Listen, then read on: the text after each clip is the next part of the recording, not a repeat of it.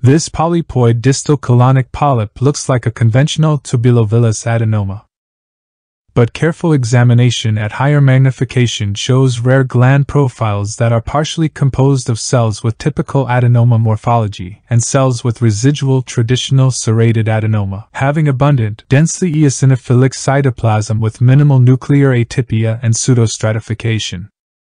It is likely that this conventional adenoma evolved from a traditional serrated adenoma, and thus carries a higher risk for aggressive colon cancer.